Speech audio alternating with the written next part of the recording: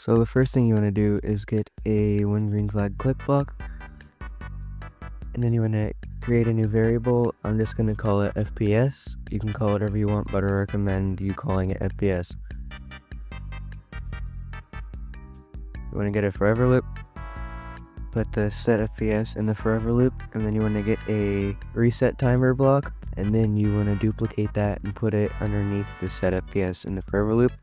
Then you want to get a round block, then you want to get a divide block, put the divide block in the round block, get a timer block and put that in the right side of the divide, then put a 1 in the left side of the divide. And there you go, you have your FPS counter. Thank you guys so much for watching. Make sure to drop a like, subscribe, and I'll see you in the next video. My darling, I love you, I love you, I love you, I love you.